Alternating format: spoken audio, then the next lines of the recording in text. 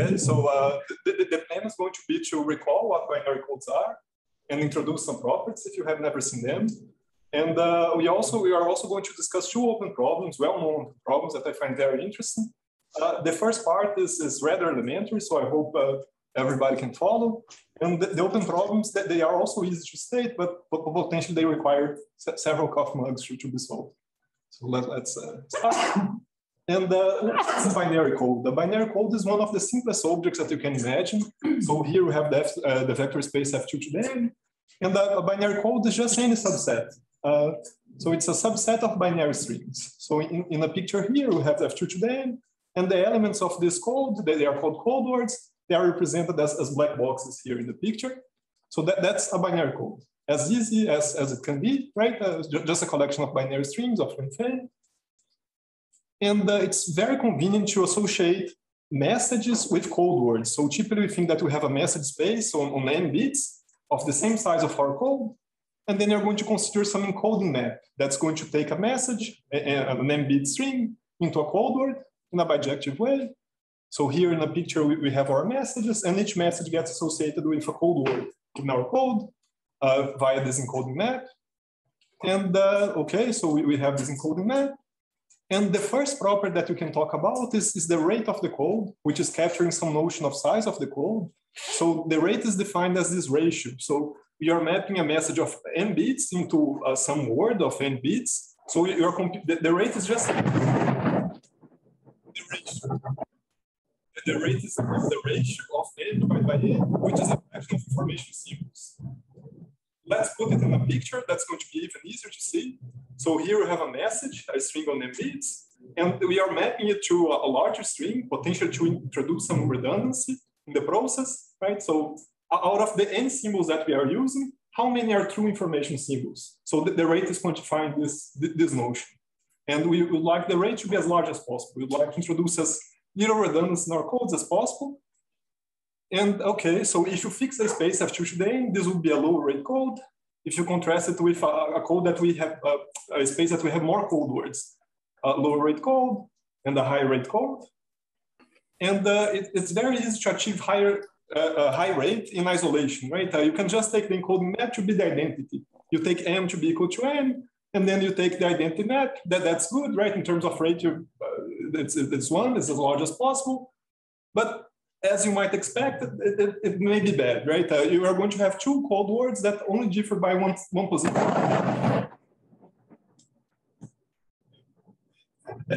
We are going to see why we consider this case to be bad. Okay, so achieving high rate in isolation is easy, right? And towards understanding why it's bad to have two code words that are too close, we need to introduce this notion of Hamming distance, which is a discrete notion of distance. So you take two words in the space, and then you're counting the fraction of positions where these two words, they differ. So that's called the Hamming distance between these two words. And now having this discrete notion of distance, we can talk about the distance of the code. So you look at pairs of distinct code words and you take the minimum of them. That's the distance of the code. That's the second very important parameter of the code. So here we have in a picture again, so we have our code. We look at all pairs of code words, and you look at the pair that achieves the minimum distance, the minimum Hamming distance, that's the distance of our code, a crucial parameter. And again, we would like to make this distance as large as possible. We're going to see why. And if you're only trying to achieve large distance in isolation, have families of codes of large distance, that's very easy, right? You can start with one bit and stretch it, copy this bit anytime using this replication map. But as you would expect, rate suffers, right? You're out of the n bits that you are using, only one is a true information symbol. So that's pretty bad, but it's easy to have families of codes of large distance. The distance is as large as possible, but the rate is vanishing. As n goes to infinity, this is going to 0. It's a vanishing rate, so it's bad. And so far what we have seen that codes is binary codes, that simple objects, just a subset. It has two important properties. The first one is the rate, which is the fraction of information symbols, or equivalently is the size, the logarithm of the size of the code divided by n. So it's a notion of normalized size. And we have the distance, the minimum distance of the code. And would like ideally to make these two parameters as large as possible. And as you might suspect, there's tension. So if you try to pack a lot of code words in the space, the distance might suffer and vice versa, right? So again, it's easier to grasp this in a picture. So here, if you try to pack fewer cold words in the space, you might be able to make them spread out, and the distance might be larger. Whereas if you try to pack too many cold words in the same space, two of them might end up being too close, so that the distance suffers. So that's the trade-off that we have. And the natural question is, what is the best trade-off between rate and distance? So that's a very natural question in coding theory. And the mathematical motivation to study this is a question about the geometry of this space. It's kind of discrete geometry. And that's a mathematical motivation. And in terms of, it also has applications, compelling applications in this case. If you're trying to store binary data in a robust way, you might want to understand the trade-off between rate and distance, because you want to store with a minimum amount of redundancy. And also, if you want to communicate via noise channel, you also want to communicate using the least amount of redundancy to achieve a certain level of robustness. And what do we mean by optimally here? So in order to understand what optimally means, we need to talk about an error model. How cold words are going to be changed by the noise channel or in the storage. So we need to introduce an error model. And it's very common to think that we are going to have two parties, Alice and Bob. And Alice has a message. She's going to use the encoding map to convert it into a code word. And she's going to send one symbol at a time via this noisy channel to Bob. And you can think that the channel is modeled by an adversary that has infinite memory, infinite power, and can change symbols arbitrarily. So if the channel sees a 0 and it thinks that it should be a 1, the channel can change the symbols and vice versa. So the channel can have a lot of power. But if you do not impose any restriction on the channel, this model trivializes, right? Because the channel is too powerful. It can add all the code words to all 0 words, and then Bob does not get to see any meaningful information out of this. So we need to impose some restriction to make this adversarial model realistic. And the restriction that you're going to impose is to put a bound. What is the maximum fraction of symbols that will allow the channel to change? Otherwise, the model is meaningless. And you might be asking how large you can make this fraction of corruptance. And it's an easy fact that this is about half of the minimum distance. So if you take two code words, Z and Z prime, realizing the minimum distance of the code, and then you consider corruptions. Let's say that Z gets corrupted to some Z tilde, and Z prime gets corrupted all the way to some Z tilde prime. If you allow more than half of the minimum distance, Z tilde might go all the way to the other ball. And then you have no idea whether Z tilde came from Z or Z prime. So you really need to stay within those balls of radius half of the distance. So that's the unique decoding radius of the code. Okay, and this adversarial error model from the 50s, it's also called the Hamming model. Thanks to Hamming that introduced this model. Can I ask a question? Oh, sure. So the adversary, I mean, it's like the devil, it's like my worst enemy. It's your worst enemy. Okay. Yes. The only restriction is a fraction of symbols that the adversary can corrupt. So it's not some probabilistic thing. I mean, we're really looking for the worst case. You can also consider a probabilistic one. The Shannon model is a probabilistic one. It's memoryless. It's much weaker model. This one is your worst enemy. The only thing that we're imposing the restriction on the fractions that the adversary can corrupt. So the code that we are starting with is not probabilistic. It's like a fixed object. Very good. The code can be explicit or randomized. It depends. Okay. Typically in coding theory, we like explicit objects as well. But it's not always that we know how to construct explicit code. We're going to that.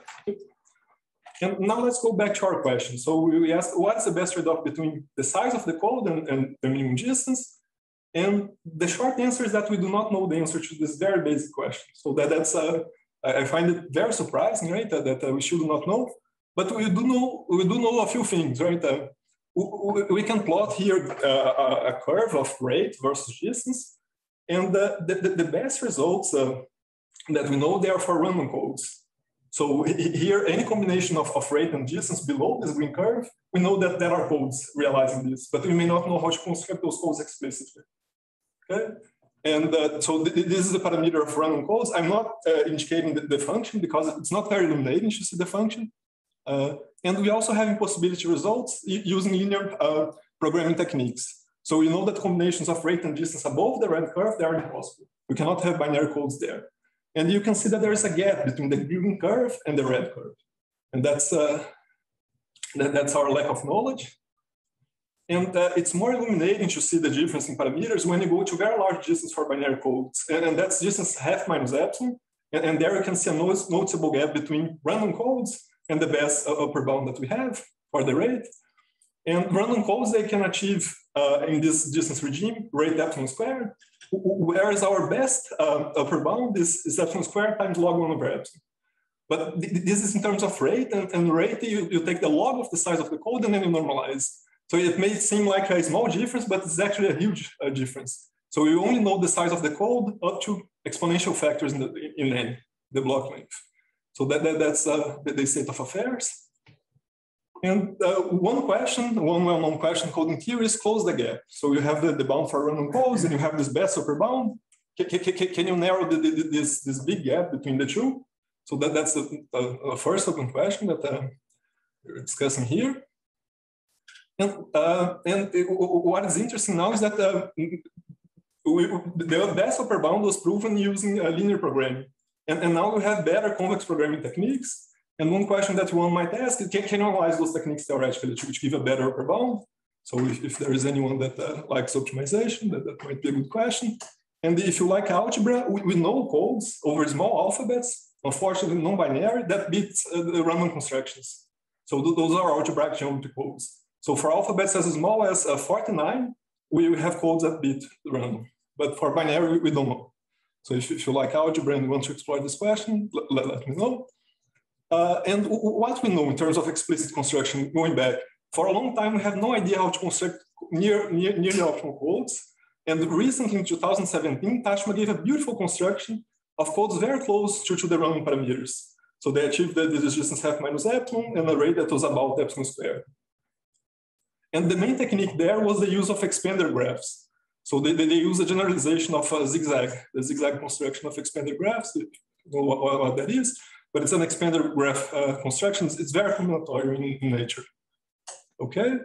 And for a coding theorist, Tashma's construction was extremely nice because coding theorists, they really like codes over small alphabets, in this case it's binaries as you could hope for. The code was explicit, that's great. The code achieves near optimal parameters, again, that's great. And one thing was left open was the coding. Can we decode those codes? And more recently, we showed that yes, there are algorithms to decode these Tashma's codes. And if you have never seen the coding, the test is as follows. So we start with some code word, Z star, and suppose that it gets corrupted by this adversary, all the way to some Z tilde, and assuming the unique decoding ball, and having only Z tilde, you'd like to recover Z star. So that's a unique decoding test. It's not for free that codes admit efficient decoding, and for Tashma's codes, luckily, yes, we can efficiently decode them. Okay. Now it comes our second question. Unfortunately, I won't have time to motivate it as well as the other one. And it's essentially asking for an ultimate binary code, a very, very nice binary code. And let's try to parse it. So we are trying to find explicit. That's a nice property that we want to have. Efficient, least decodable now. That we are going beyond unique decoding, and I'm going to talk more about this decoding, of this very large radius and having that rate. And what is the least decoding task? So in the unique decoding, we have that Z star, and the amount of corruption that we allowed only will be issuing within the unique decoding ball. But now let's suppose that you allow way more corruptions, all the way to close the minimum distance of the code, rather than half of the minimum distance. And now suppose that our Z tilde is there, and you'd like to still retrieve Z star. We can try to set this problem of trying to find all the code words, right, within that very large radius, half minus epsilon. But if you do so, we may find Z star, but potentially other code words might be in this ball. And if the number of code words that lies in this ball is small, it's polynomial or even constant, depending on an epsilon, you might have hope to recover this algorithmically. You might have hope that an algorithm can recover this short list. So that's the least decoding task. You allow way more corruptions, but you also need to consider that you may have a list rather than just a unique one. So that's okay. So that's one very nice goal. And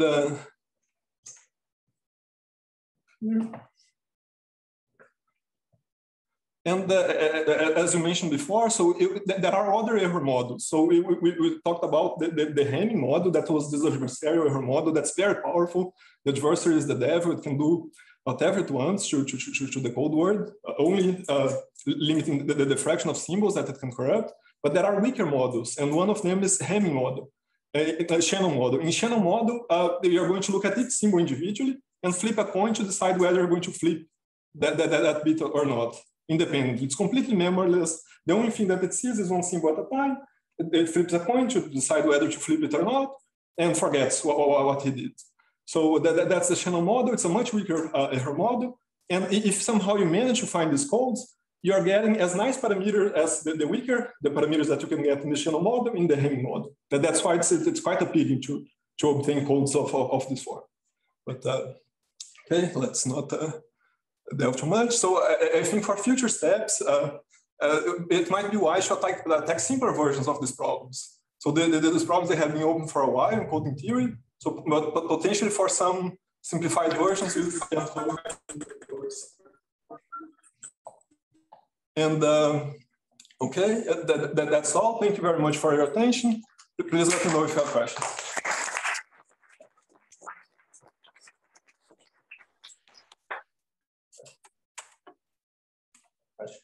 So when you talk about this best balance between rate and distance, does it sort of depend on your goal? Like whether you have limited space or? It depends a lot. It depends a lot. So yeah, you need to fix an error model there. Yeah, it depends on their goal. That's very good. I have a question about decoding. When you make a random, like Shannon showed, you can achieve capacity. Can you decode quickly? I think so. So for a long time in the Shannon model, we only had non-explicit codes. And now I think we do have explicit codes and efficient decoding for those explicit codes. But it's a much more recent development. So like say GOPA codes, which I think you referred to indirectly. GOPA codes are the algebraic geometry codes. Yeah, right. Can you decode those quickly? You know? Yes, but it depends. Coding theorists, they are very careful about what we mean by quickly. Polynomial time is great, but typically people prefer linear time or almost linear time. And algebraic geometry codes, sometimes they are polynomial time decodable, but it requires some n-cube rather than linear or something like this. So sometimes people prefer to use combinatorial constructions for the code. But it depends. Okay, thanks. And this touch mark construction, it takes an arbitrary expander as input or some specific? Very specific. He constructs a very specific expander for this task. Yeah. I have a question. Is this used like in applications? I mean, by like algorithms? Yes. But as you have seen, the state of affairs that we do not even know what optional binary codes are, let alone how to explicitly construct them and use them with optional properties. So all the applications of binary codes, they are using sub-optional codes in some sense. But it doesn't mean that all the error models in practice, they are as bad as the adversarial one. So it depends a lot on what is the model that people are considering applications. Yeah, but if you have the adversarial error model in mind, then we do not even know what those optional codes are. Okay, let's thank the speaker again.